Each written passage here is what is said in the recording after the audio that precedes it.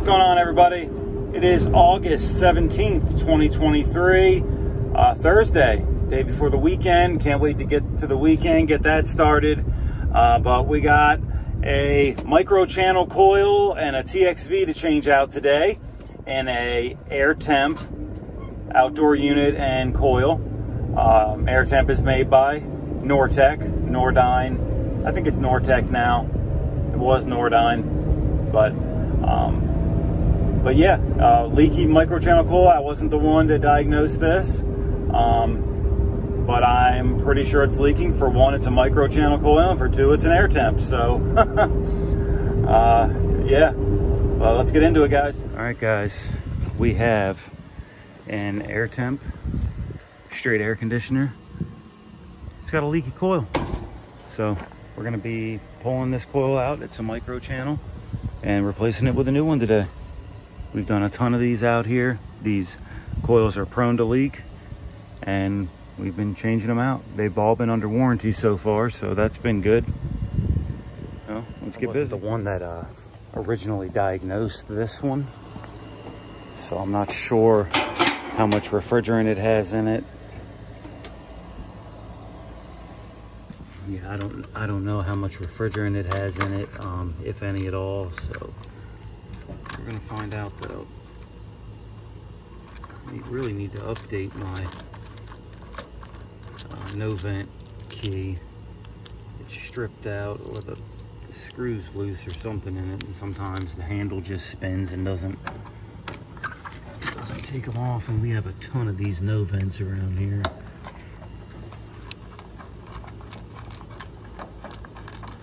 We're gonna hook up the gauges and see what she's got left in her. All right, so she does have some 114 standing pressure, so not much.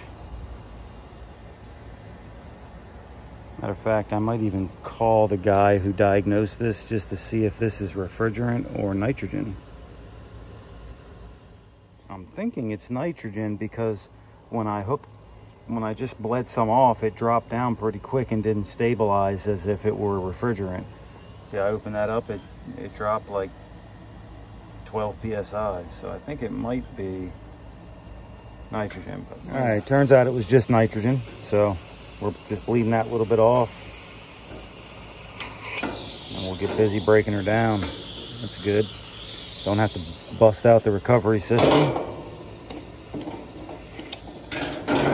Kenny is off today again. He's got dual football practice, 2-a-days. So he'll be doing that Tuesdays and Thursdays from here on out, and then he goes back to school at the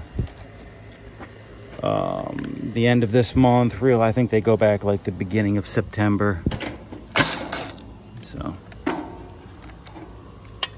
yep, I'm flying solo again.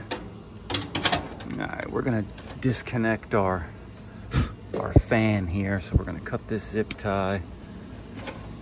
We're gonna pull this guy here, this blue guy, and orange, and then our fan will be disconnected. We can take our top right off. I'm not 100% positive where this leak was. If it was up in this area, wouldn't surprise me, but I don't see any big oil stainage, so never asked him where it was. But the technician that diagnosed it's a good technician, so I trust his diagnosis. All right, we got the cover off. We kicked that off to the side. Yeah, I'm not exactly... Yeah, this is pop riveted, but I think a lot of this isn't even screwed in. They used these clips, like slides into a track. I don't know if you can see that there, where that little bit of light shining through. That's a little tab that flips down. There's two on each side. You flip them up, and it's pretty much free, aside from the piping. So, all right, guys, I'm gonna unsweat these. I'm gonna unsweat it here and unsweat it down here. I think it'll just be easier that way. I think they'll come out pretty easily. Shouldn't have any issues getting those out. and I am flowing with nitrogen, guys. It's like almost every time I use the torch, someone's like, are you flowing with nitrogen? Yes, I am flowing nitrogen. This is what I'm doing. I'm putting it right through the high side, right around. I'll raise it up to the braze section right there. I like to go to the bottom portion of it. You know, you don't need that much. So it's going to go straight in there, and it's going to dump right out here. So that's what we got. But until then, I'm going to cut it off so I'm not wasting nitrogen. And I'm going to get my torch set up.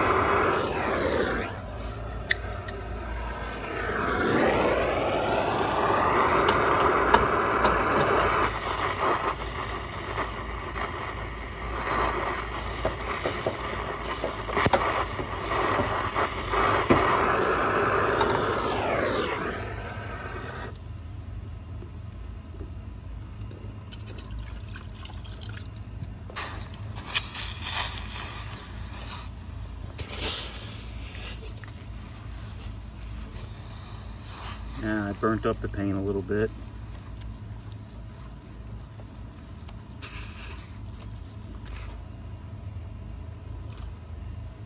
All right, I got these tabs bent up. I don't know if you guys can see that or not. And now this control panel will come off. We can just bend it one way or the other. Came off that side. It should come off this side pretty easily. Should being the key word here. All right, I'll fight with this other side. This one side came off, but we'll go ahead and fight with this other side and get her off. All right, here we go. We got her loose. Now this whole thing should come right off. Oh, we still got two screw down there. Probably a screw around the other side too. There's our drill right here. All right, let's take this screw out.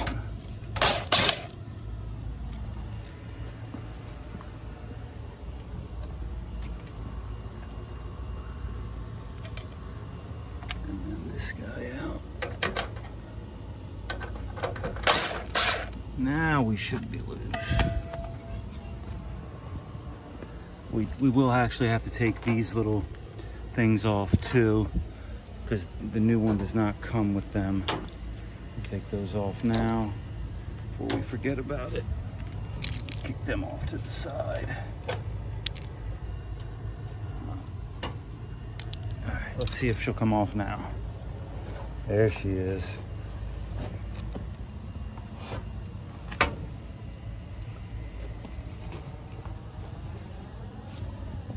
All right, there's the old one. There's the hole where it used to be. Here's our new one. This is how they send it now. I will say, when I first grabbed this from the shop this morning, first thing I always do, press the Schrader and see if there's pressure. There was no pressure. And I went, oh man. But then I pressurized it, and it's been pressurized for a couple hours now. And it's still got pressure. So I'm gonna send her, because they really do kind of do a crappy job. Basically this stem is just pressed into one of these and then they tape it. So they don't put very much pressure on, but they do put some pressure on it. But I was just very skeptical when it didn't have any pressure on it, because I've got them before damaged. I pressurized them and I could actually visibly hear the leak. So hopefully we're good with this one. We'll do a good solid pressure test, of course, and vacuum. But I just don't trust micro channel coils. Just don't trust them at all. Not even brand new from the factory, especially when they come, they're supposed to be pressurized and they're not. You see what I'm talking about here? It's just a valve stem just shoved into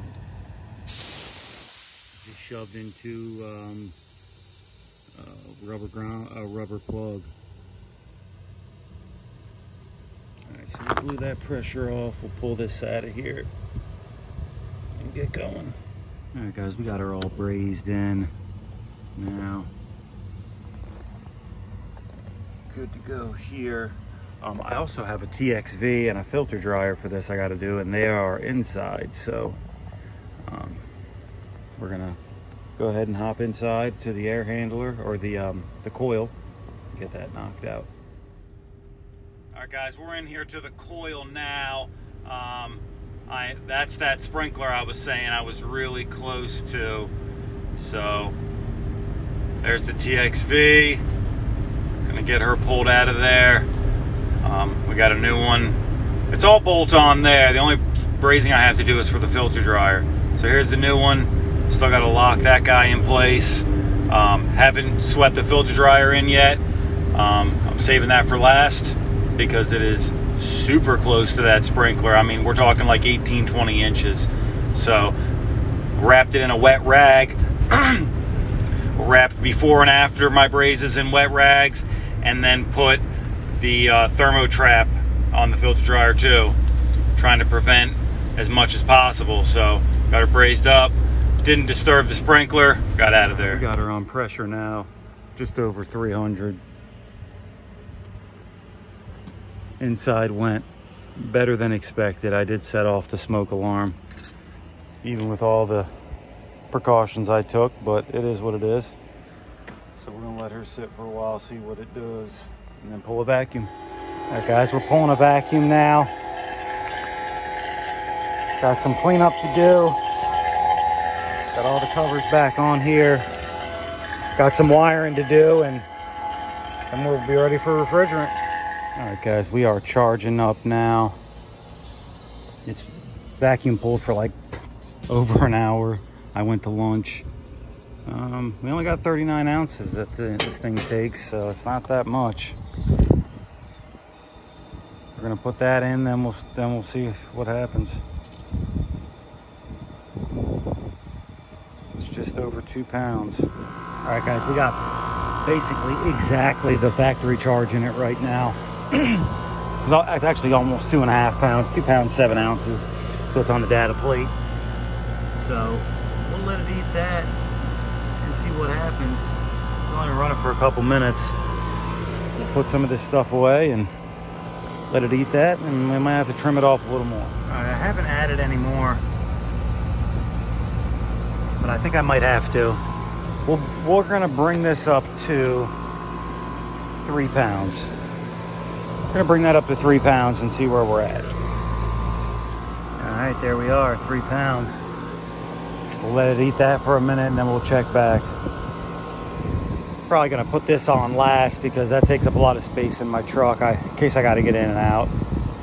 And actually, that will be next to last. This, besides me, is always the last to go in. I'm a very superstitious person, and ever since I started in this business, I was always told it's bad luck to put that away before you're done.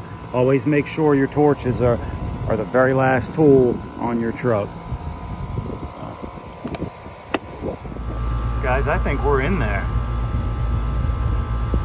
Yeah, I think we're there. Looking good. All right, I'm about to pack this thing up. We're gonna get up out of here. Yeah, guys, we got that one knocked right out. And it went pretty good, I think. The new coil, it was kind of, I don't know if it wasn't bent properly at the factory, but I had a hell of a time getting the panels back on just because it just didn't line up right.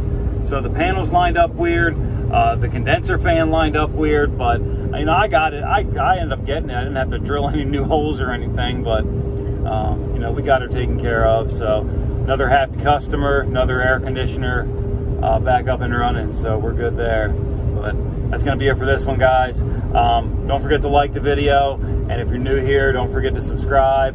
And I got some links down in the comments, or some and that down in the description, some products and stuff, good stuff to check out there. And I got some cash tags down there if you guys feel like donating to the channel. I really appreciate all that. So almost about to hit 2,000 subscribers, so I really appreciate that. We appreciate every one of you guys. All right, guys, I'm gonna catch you on the next one.